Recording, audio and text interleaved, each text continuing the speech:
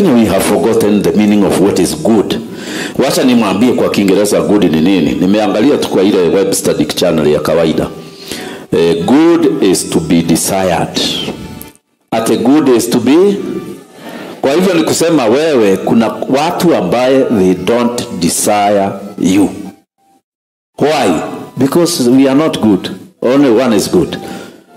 That is God. Hata kama mimi ni mhubiri, there are some people who don't like me. Na kwa sababu kwa kukaa pengine na mimi, kwa kunikaribia pengine sana, wakaona pande yangu ambaye sio good. Na ni Mungu anasema hivyo, kwa hivyo akisema hivyo, he talks the truth. So to be good is to be desired or approved of. Ati amekubalika, then it is good. Then the second meaning inasema having the required high standards or qualities is good. Meaning ya pili ya good ni kusema kwamba umehitimu na uko na kiwango cha juu sana cha qualities mzuri, wewe ni number 1. Yesu akasema hakuna mtu wako hivyo. Na Kristo mwenyewe kukataa si mzuri, mimi nashindwa na Harrison Nganga sasa atajihesabu wapi? Kama Yesu mwenyewe aliyeniokoa amesema I'm not good. What about me? Na kwa hivyo unajua ninataka kuwasoba muwe mnakumbuka nyinyi si watu wazuri vile. Na kama uko mzuri umefanyiwa kazi Mungu nyingi sana na Mungu aliye mbinguni. Sasa ukishaelewa hivyo, utaelewa ni kwa nini hakuna watu wanaweza kukupenda wote, because you are not good. Na kuna watu especially wale wanakaa na wewe sana, wanaweza kuona pande ile wewe kwanza umeharibika sana. They may not like you. Kwa hivyo kusema ya kwamba ninataka nipate a good husband, please uachane na hii maneno. Ni Yesu alisema hakuna good husband.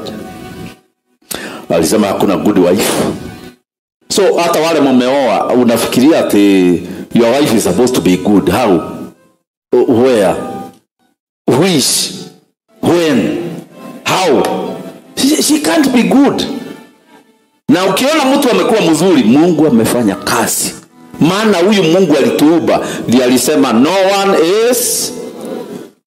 So hata mimi si mzuri vile, ni nyinyi mnafikiria ni mzuri. No one is good. Na kwa hivyo ni kumaanisha kwamba kama Kristo mwenyewe amethibitisha kwamba hakuna mtu mwema. Hakuna mtu mwema duniani.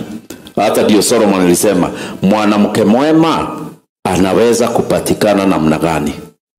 Hata yeye alikuwa anajua ya kwamba kupata mwanamke mwema ni one of maybe a million. Alisema kupata one good man ni one of 1,000. So wanaume ukiwaweka wanaume 1,000 ni likely upate only one good. So ni kusema na Yesu amekuja baada ya kusema kuna hata moja good, alisema hata yeye mwenyewe sio good. Kwa sasa ukiwa na hiyo mental attitude, uache kujiona ati wewe ni mzuri sana, ati ni wewe unakosewa na watu, wewe hauwakosei, ni watu wananiingilia. Ni vizuri kwanza kukumbuka you are not good. Na kwa hivyo some people will not desire you whether you like it or not. Na ndiposa hii dunia tuko na problem sana na rejection. Rejection is part of life. Some people will not like us. Hata kuna watu hata nikihubiri kama namna gani hawasikii kama kuna kitu ninafanya. Hata kuna siku nilihubiri watu wote wakaanguka chini kwa kanisa. Ibada niliomba na mikono miwili, kufungua macho sikuona mtu. Watu wakaanguka huko chini ya viti, kanisa mzima mpaka kule nyuma. Mpaka mimi nikaona sasa mimi ni nani, nimebaki nimesimama na watu wote wameangushwa na nguvu ya Mungu. Na kwa sababu mimi haikuniangusha, nikajiangusha mwenyewe, maana hakuna haja ya kusimama wakati watu wote wamekaa hivyo. So nikalala na mimi kifudifudi. Ndio nisionekane kama nimejiinua kama mlima na hakuna milima ingine. Bwana Yesu asifiwe. Na kati ya watu wale ambao wengine walikuwa wamelala, hata mwingine nilikuwa naona anagaragara chini, walikuja wakaniambia kwamba yenyewe Mungu alishuka jana, lakini hiyo hatuwezi kusema ni wewe ulifanya ashuke. Mungu aliamua mwenyewe akiwa mbinguni ashuke. Na akaniambia nikiangalia mahubiri yako, vile ulihubiri, vile ulianza, the body, the conclusion, hata yule akishuka rahisi ni shetani. Sasa mpaka mimi nilishindwa. Nikamwambia sio mahubiri yale ni hubiri na vile niliomba. Akaniambia brother, even if you are not there, God would have come that way. That was planned before the foundation.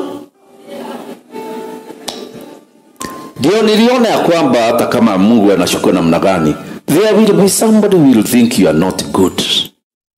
Wakati Musa alikuwa na hubiri na anaongoza wana wa Israeli, alifanya matendo isiyo ya kawaida, kugawanya bahari, kufanya nini, but still 250 people thought he is not God.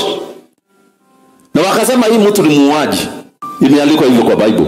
Walisema Musa anasema ako na Mungu na ameua watu wa Mungu. Hiyo watu wote ameua ni watu wa Mungu, ni watu ninajua personally, na ni yeye amewaua. So ningependa hapa mshike point moja. Wakati huyu mtu alikibia kwa Yesu, akaja bio, akampigia magoti, akamuuliza, mwalimu mwema, nifanye nini nipate kurithi uzima wa milele? Kulingana na huyu mtu aliona Yesu ni mwema, aliona Jesus is good. Lakini Yesu alimwambia it's not that way. Na ujue kuna watu hawakuona Yesu akiwa good, si walimsulubisha. You can't sulubisha mtu mzuri. So ningependa kuprepare you psychologically ya kwamba sio watu wote tunakuona ukiwa mzuri. Hata kuna watu ambaye mama yule amekuzaa, ukimuuliza anakuambia nilizaa kitu bure. Na saa hiyo kuna mtu anakuita my wife. Kuna mtu anakuintroduce, here is my dear wife, naye mama anasema takataka afadhali sige saa. So tafadhali uelewe, uache kuleta fujo. Hatutakupenda zote. Na watu wengine wanakupenda kwa sababu kuna kitu wanakamua kwako. Ukiwacha kutoka maziwa, wanamalizana na wewe. Na ni vizuri kujua ni watu wangapi wanakupenda kwa sababu unatoka kitu. Kwa sababu watu hao wote siku ile wataondoka, utajua ni kitu umewacha kutoka. Hautakwasika. Hautasema baba uangalie vile nimewasaidia. Utajua walikupenda kwa sababu ya kitu. Lakini Yesu alimwambia kwamba no one is good. Hakuna aliye mwema. Kwa hivyo ukiona mtu mnakaa naye amejitahidi kuwa mzuri kwako, tafadhali mpe pongezi. Anafanya vile unasema, anakutii. Ukisema hiki anafanya everything to make you to appear to be good. Mtu huyo anahitaji hata kupewa certificate ya recognition. Maana naturally hakuna mtu good. Amen. Mtu ambaye mnakaa naye mwezi mzima haja kukosea. Mtu mnakaa na yeye haja kutukana 1 year, amekuwa good. Hii mtu ni effort, amejaribu sana. Hii mtu amejaribu. Hii umekaa na mtoto tangu umlee na haja kuitukana, haja kuita majina ya dunia. They have tried very much to be good to you. Please, wamejaribu. Kwa sababu Biblia inasema vile tuliumbwa, Yesu mwenyewe akasema no one is good except one, that is God.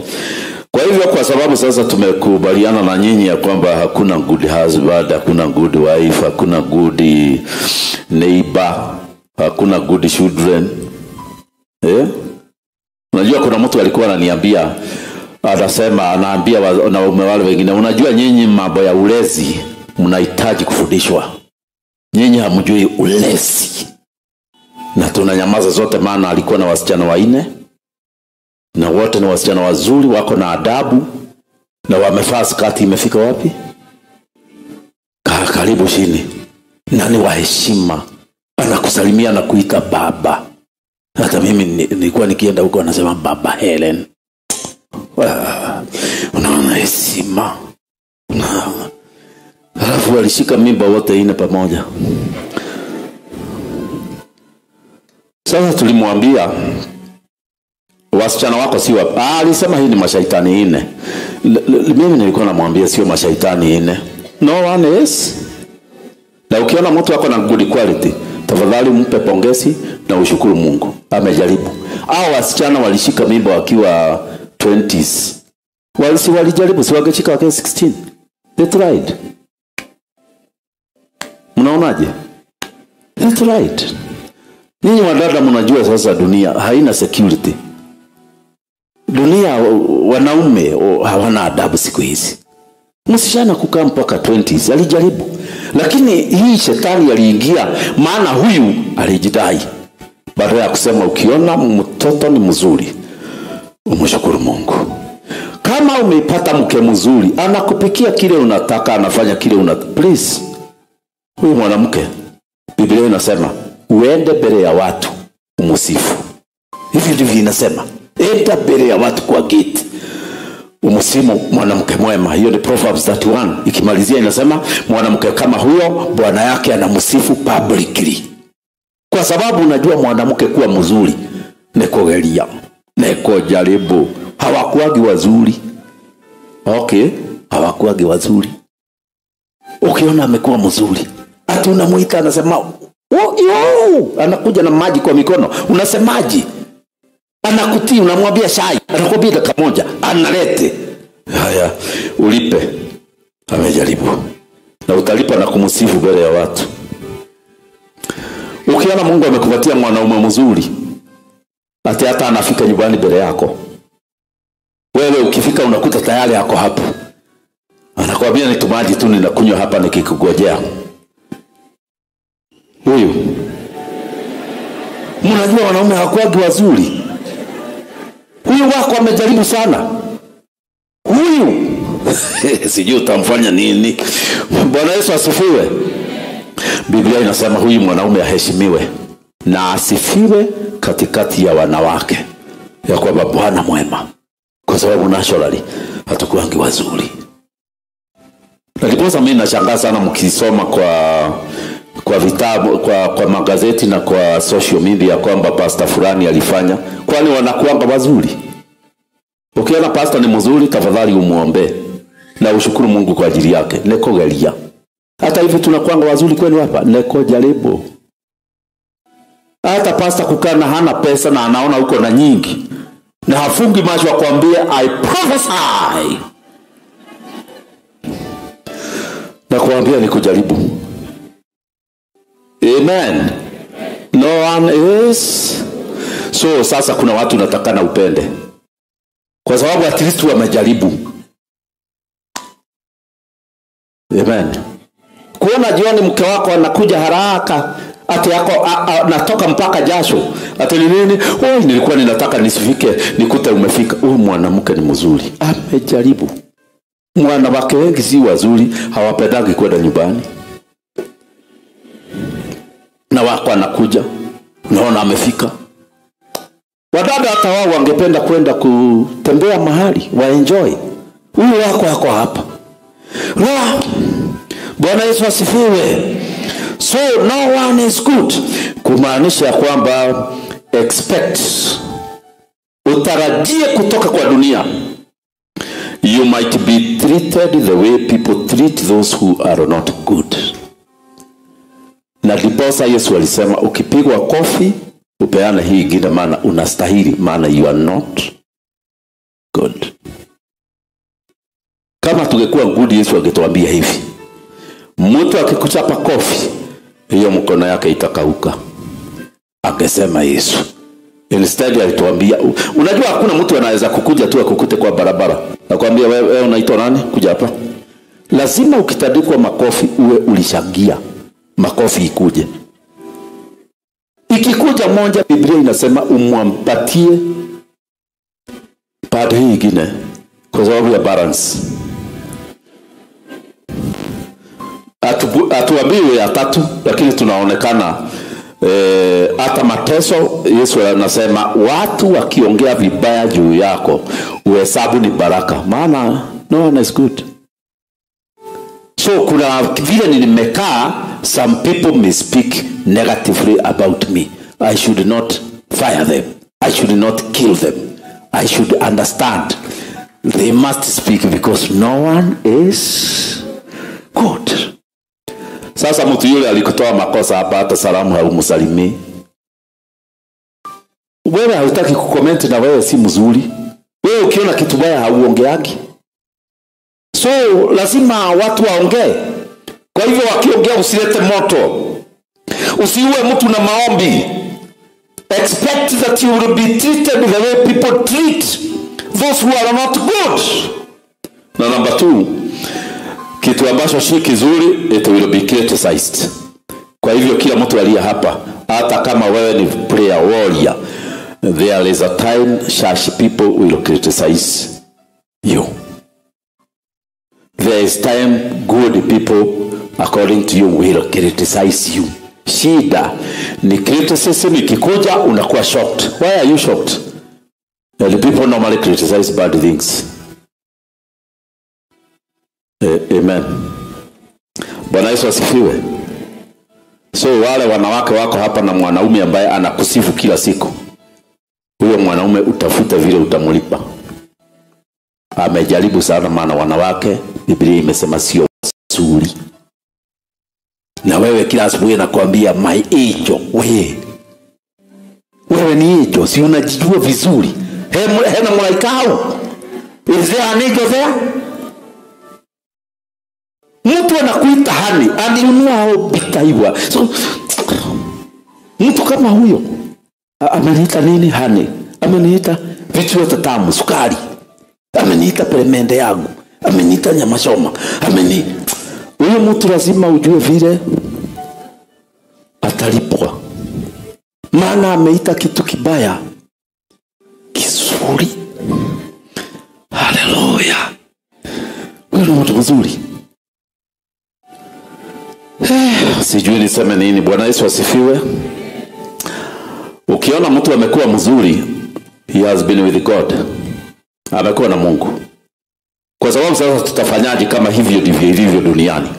Ni kumaanisha hata kama umesaidia mtu na chakula yote, umempatia kila kitu anahitaji kwa maisha, siku moja atadiscuss wewe negatively.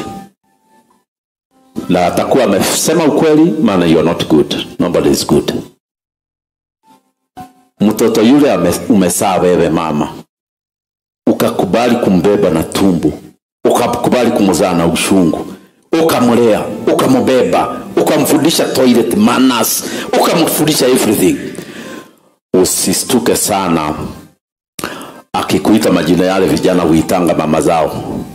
Unajua sisi kulingana na vile tumelelewa hapa Afrika, hauwezi kuita your mother woman. Lakini she is a woman, si ni woman. Kama kijana mwingine aliita mama yake woman. Mama yake akakuja hapa kumstaki. Huyo kijana ameniita woman. Kijana aliniambia, pastor, is this not a woman? Na kweli nikashindwa, si ni woman. Ninyi mnaonaje? Si ni mwanamke? Lakini ninajaribu kutafuta nitamueleza namna gani ya kwamba umetukanana. Maana nikimwambia umetukanana ananiambia, haya pastor, this is a woman, is this a man? Na kweli nikaona ni woman. Nikashindwa ningemwambiaje mkifikiria? Nashindwa. Nikaambia mama usistuke. Biblia inasema kwamba no woman is good, no man is good. Kwa hivyo mtoto ameongea kile anaona sio good, washana naye, endelea na kazi yako.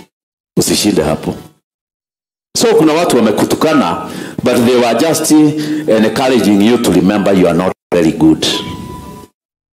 Amen. Wewe hata wakati tunahubiri kwa social media, kuna watu hawafurahi vile tunahubiri, wanaandika hapo. Hamna haja ya kutukana watu hawa. Hawa ndio wanakumbusha Harrison Ng'ang'a ni mwanaume na wanaume sio good. Tuendelee na safari. Watu wote wakikusifu, Biblia inasema umekuwa nabii wa uongo. Wanatakikana wengine wakuataka. Hiyo ndio kusema you are a true prophet. Ni Biblia inasema hivyo ama si Bible? Ukisifiwa na watu wote hapa Nairobi, kila mtu anasema yeye ni mzuri, mwanamke huyu ni mzuri, basi tumezaa false prophet hapa Nairobi. Wewe ni nabii ya uongo. I hope Dr. Edward anaweza kututafutia hiyo verse kwenye Luka. Inasema watu wote wakisema wewe ni mzuri, shetani zimekuingia. Maana naturally you are not good. One. Utazamaje sasa? Na vile ulikuwa ulikuwa unafikiria wewe ni mzuri, mpaka mtu akikutukana unaenda kwa Mungu kuomba maombi, Baba Mungu, kuna mtu ameniita siri. Tafadhali unaistahili sometimes kuitwa siri ndio urudi chini. Umekuwa wa kiroho sana. Siri unarudi. Unakumbuka tuko duniani. Unajua watu wote wakikusifu utaenda hewani alafu utashika kwa mbinguni ni wapi? Utadanganyika.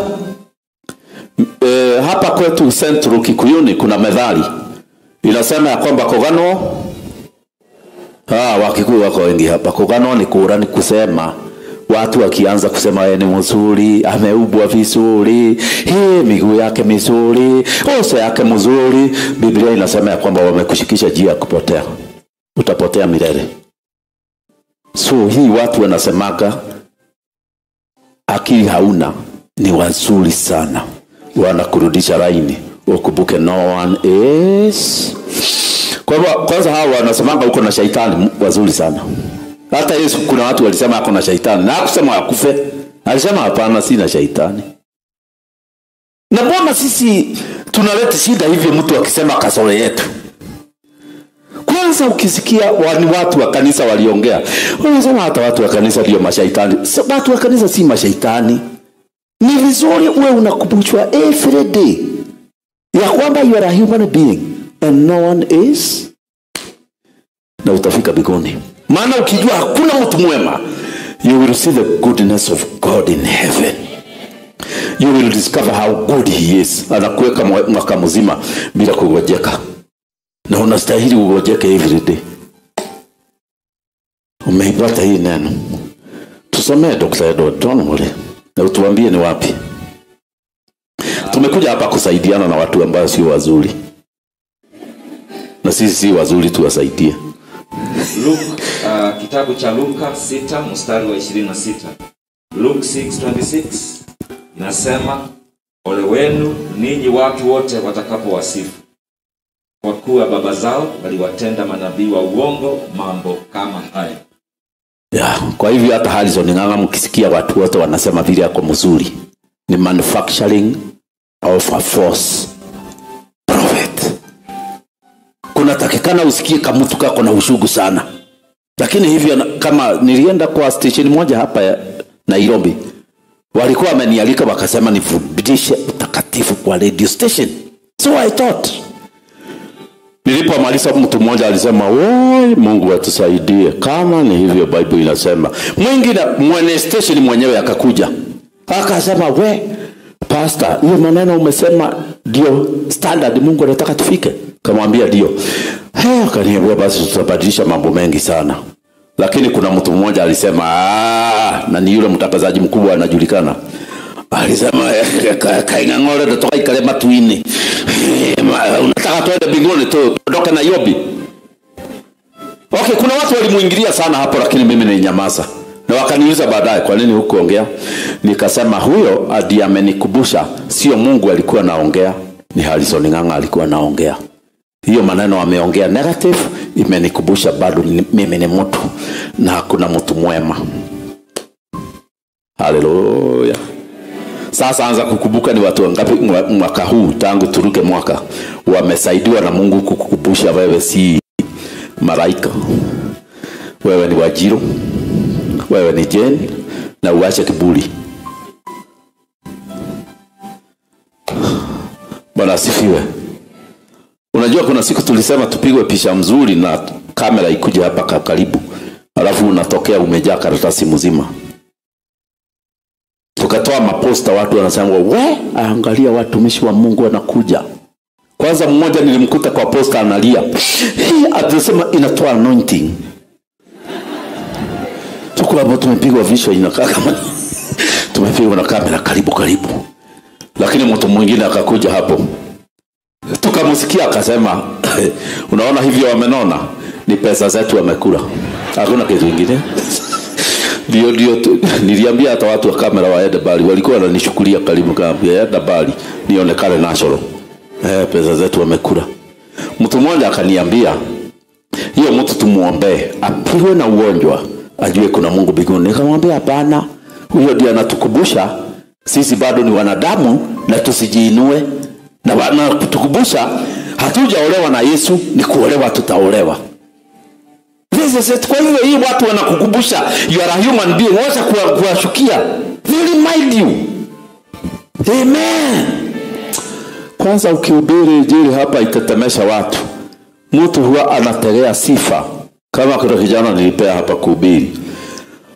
Alafu nikamuona, nikamwambia sasa nikupatie tena next week. Akaniambia hata sitahubiri milele. Nikamwambia kuja hapa ni nini? Na vile watu walifurahi, akaniambia walifurahi, lakini kuna watu watatu hawakufurahi. Wameniambia hiyo mahubiri haikuombewa vizuri. Akaambia nyinyi mnajua kuyaombea, mhubiri wenyewe, sitahubiri tena. So ilibidi mkutano watu waombe peke yake, hakuna mhubiri alikuja. Alikuwa swa. Yeye alikuwa anataka sifa. Na kuambia umehubiri kama bonke. Na kuambia wewe tunaona uko refu ya Paulo. Hivyo umehubiri. Mimi nilikuwa naona umesugukwa na wingu kutoka mbinguni.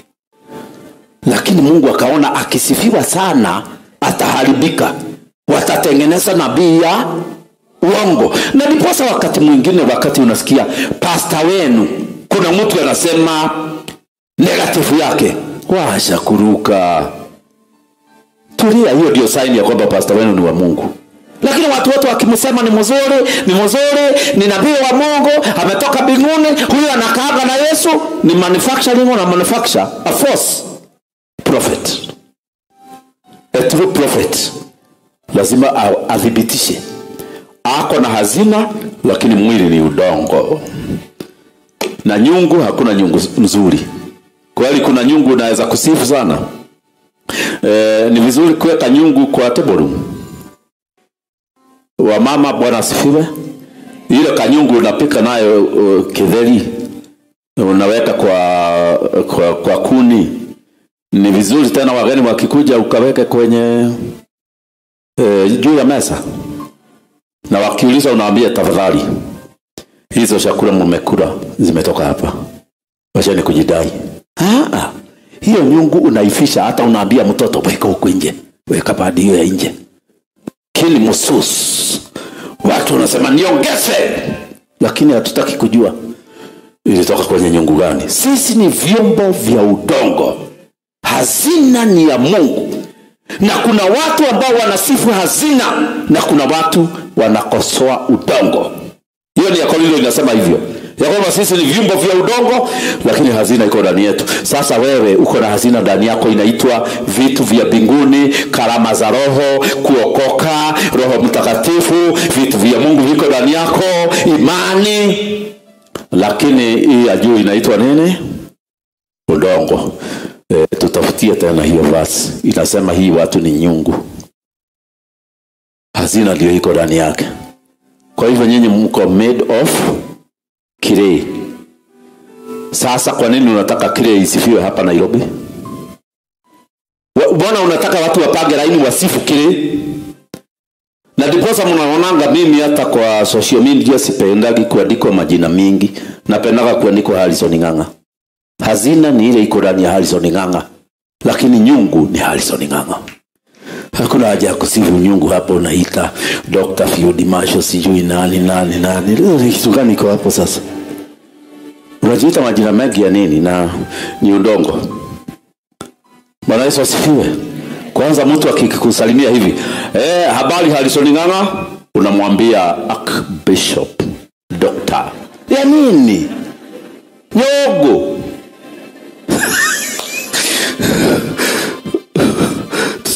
Tusome. Bwana asifiwe nyungu. Tusome.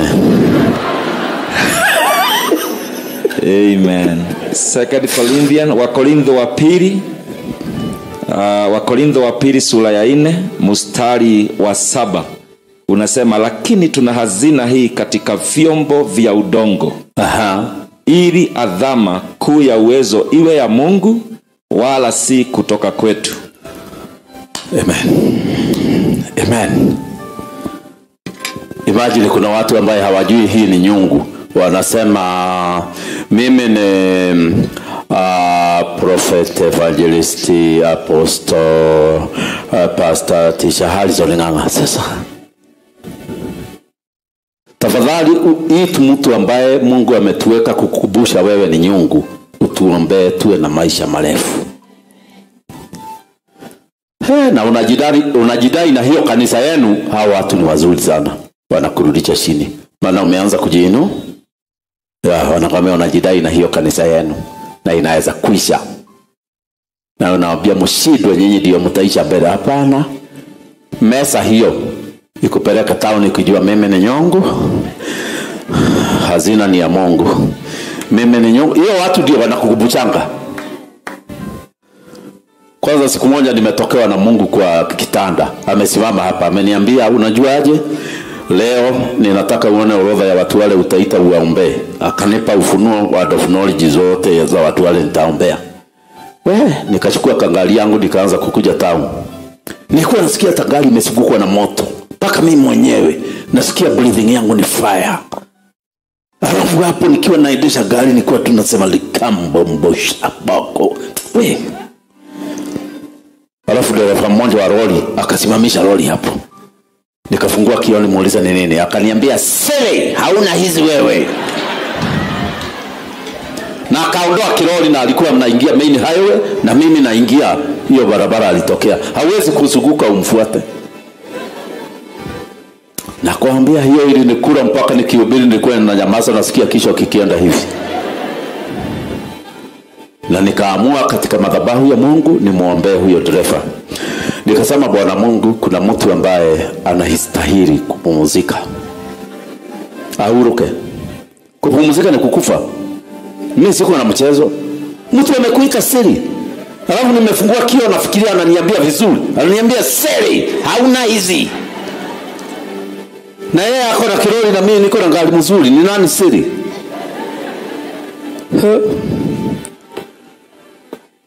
Bwana aliniambia hapana.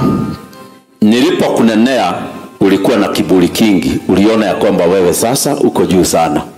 Nilituma mtumishi wangu dereva ya kiroli akurudishe chini. Nikamwambia unaita mtu kama huyo mtumishi wako? Akasema ndio maana amekusaidia. Leo umehubiri ukilia. Nilikuwa na hubiri ninatoa machozi. Watu wanafikiria natoa machozi hapa ati kwa sababu ati ya roho kuwa nyingi. Sio roho kuwa nyingi, ni kukumbuka siri.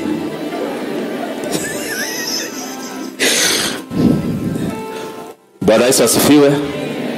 So wakati watu wanakukriticize, wakati watu wanakukosoa, wakati watu wanakutoa makosa, wanakulaumu, they blame you, wanakuinsult, wanakureject,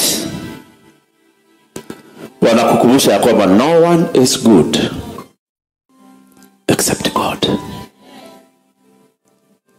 Na ukiangalia mitume baada ya kufanya muujiza mkubwa, next ilikuwa watu wa kuwaleta chini. Maana especially ukiombea kiwete kitembee, modo na shejagia mudhire. For example, ukifanya hivi kiwete kitembee, hata unakanyanga hivi unasikia kama hii ya nyuma inakataa kushika chini. Na hausalimii watu, maana sasa you are the anointed, they are the world people. Naambia hivi. So sasa lazima kukuje mtu akushike kama bendera. Akukumbushe no one, hata yule ameponya kiwe except God. Sasa Mungu amekutumia watumishi wake, umefanya nini nao? Na kaida shida wewe hakiri ni hede nyona taduri. Unatumiwa kama mtu kakwambia nilifikiria uko na hizi kube. Na wewe hapa ndipo unasema haleluya. Wacha nikwambie, mimi ni mtu waacha kuleta mambo mengi. Nyungu ya Mungu. Shuka chini umwambie no one is good except God. Kwa hivyo kama uko na mtu anakupenda, anakuambia my dear I love you, please, huyo mtu ukumbuke ni mtu wa heshima duniani. Maana mtu wa kawaida wa dunia, na nyinyi mnajua isipokuwa hata sisi wanaume ni kuokoka tumeokoka. Ukikaa na mwanamke kwa nyumba, unamwambia makosa yake mfululizo mpaka analia every day. Na akilia unaenda kwa wanaume wale wengine. Nawaambia jana nimefereji ya maji. Amejua mimi ni mwanaume. Hivyo ndivyo duniani. Sasa ukipata mtu hapa anakuita my dear, usiku unasikia anakuuliza my sweetie, kwani hujalala? Unaitwa dhuiti na huko kwa kitanda umelala. Wewe kweli ni dhuiti? Hata mtu anaweza kukukula kweli? Hii mtu na wewe muongelesha vizuri. Bwana Yesu asifiwe. Yesu mwenyewe alikuwa pokuwa hapa duniani, kuna watu walisema ameharibika kichwa, na ni brothers na sisters. Walisema our brother is mad. Na ni Yesu.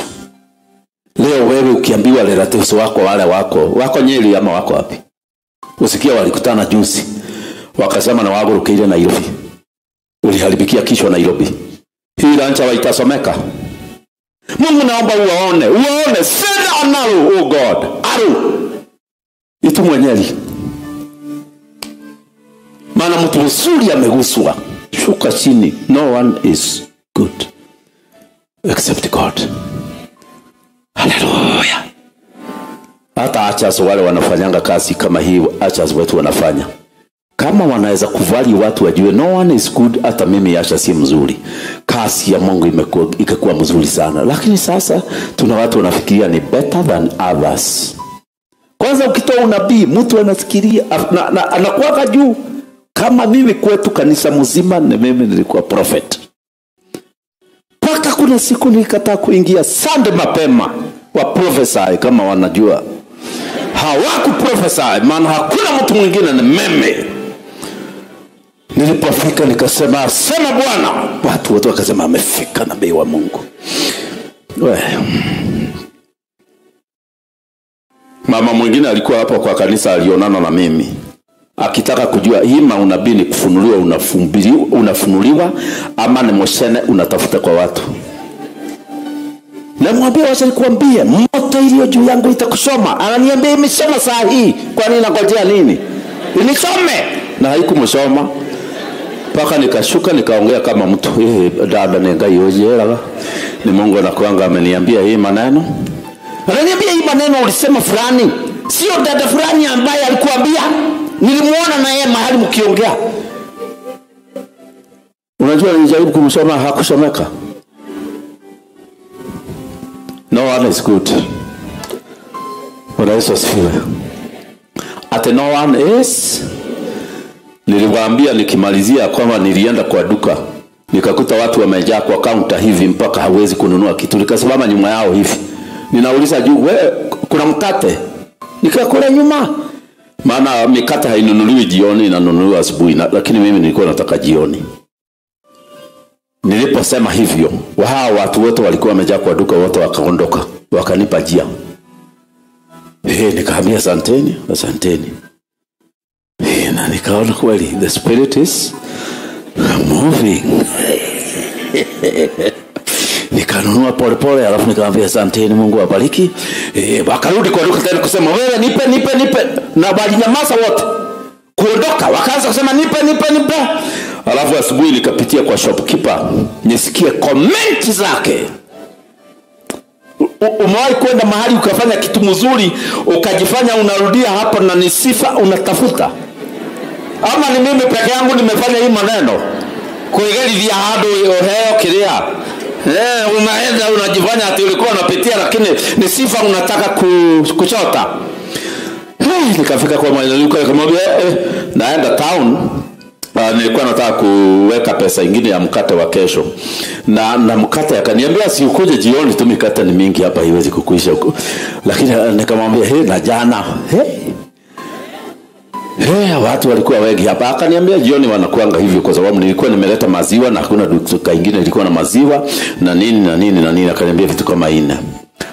Mwambia na mimi nilikuja hapa wakanipa jia. Akaniambia wewe hujui kwa nini walikupatia jia. Nikamwambia kwa nini, maana nilikuwa nataka nimwambie the power of heaven.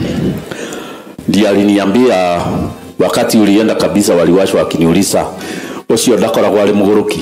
Hakuangi wazimu. Unajua ni kwa nini waliniondokea? Walikuwa nafikiria mimi na kuanga wazimu. Hakuna kitu kingine. So wakati niliwaambia asante, Mungu abariki kwa kunipa nafasi ya kununua, waliwashwa wakimuuliza usioti mguruki. Hakuangi mad. Ona ndiagolia mkate hau waini. Mimi sikununua mkate hapo jioni. Paka nikajiuliza nilikuwa naenda kushota sifa za saa ngapi na za nini. Niliondoka hapo vibaya sana mpaka nikashindwa sasa hao watu nitawaonaje. Kumbe nikamuuliza hata kina mama. Akaniambia kina mama huko ndio waliondoka sana.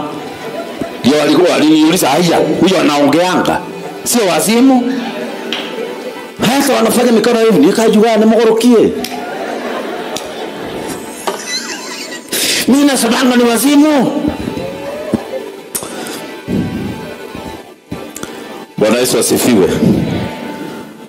Nitawasomea neno la mwisho. Na niwaambie, we must allow God's Spirit to transform us. Ni Roho wa Mungu wa mbinguni peke yake anaweza kufanya wewe na mimi tuwe watu wema mbele za Mungu na mbele za dunia, ambao hawana laana, hawana rebuke, hawawezi kutolewa makosa. If we cooperate with the Spirit. Na barabara ya kupokea Roho ni nzito. Wacha tuisome kwenye Proverbs chapter 9. Ndio neno langu la mwisho, alafu tukutane tena kesho. Proverbs chapter 9. Inasema mstari wa 8. Proverbs chapter 9 from verse 8. Na wacha nisome na Kiingereza na Kiswahili kama inawezekana. Ndio iwe rahisi kwetu tunapoondoka hapa kwa nyumba ya Bwana. Inasema hivi verse 7. Wacha tuanze verse 7. Tuende hivyo ndio it makes sense. Inasema mstari wa 7, amkemeae mwenye dharau hujipatia fedheha, amkalipiae mtu mbaya atapata fedheha. Verse 7 kwa Kiingereza inasema, he that proveth a scorner will be ashamed. Kama watu wale Mungu alituma kukukubusha wewe si mzuri, uliwaaibisha, we cannot be able to correct you. Spirit hata cooperate na wewe. Watu hao wanatumwa kukutoa makosa. Tafadhali shuka. David alitumiwa kama mtu kaanza kumwambia, wewe umejaa damu, kana mtupia kanaitwa Shimei. The bodyguard akauliza David, si wacha niende nitoe ile kichwa inakutukana. David alisema, ukiona anatutukana ni Mungu amekubali atutukane ndio tusikie vile tunaonekana na watu. Especially wakati mtu anakutukana, sikiliza vizuri usikie vile watu wanakuonaga. Akikuita majina ya wanyama wa nyumbani, domestic animals, kama ubwa, fuda, waningine, ng'ombe, unajua hivyo ndivyo na naona kuhu wadumanyo na huku ng'ombe. Watu ilia hii wananionanga ng'ombe. Ni vizuri kusikiliza criticizers. Na watu wale hawatupendi, tusikie vile wanatuona. Bwana asifiwe. Na Yesu aliuliza ile watu wananiona wanasemanga mimi ni nani. It is important hata wewe kusikiliza the negative comments so that you can make yourself better. Make yourself better. Lakini kama unasikiliza sifa peke yake, you will be a spoiled woman, a spoiled man, a spoiled child. You will be worse. So ni vizuri kusikiliza watu wale wanakuambianga uko na kichwa ngumu. Ndio kichwa hiyo ujaribu kukisoften. Wale wanakuambianga unakodoa macho, ni vizuri kuwasikiliza ndio ujue kuangalia watu.